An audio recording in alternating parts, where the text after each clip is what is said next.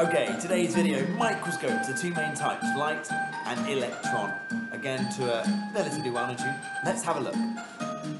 Light microscopes use light rays as their source.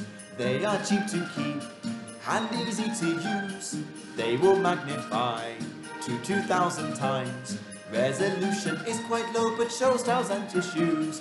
Microscopes, two main types, light and electron.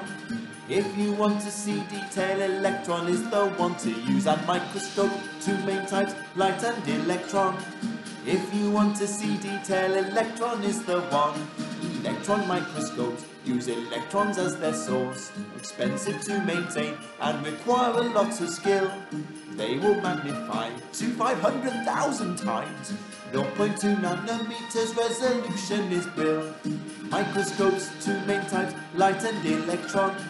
If you want to see detail, electron is the one. Microscopes, two main types, light and electron. If you want to see detail, electron is the one. So there you go, two types of microscopes, light microscopes and electron microscopes. Light microscopes use light rays, they magnify to 2,000 times, whereas electron microscopes, we're talking about using electrons up to 500,000 times magnification. Amazing.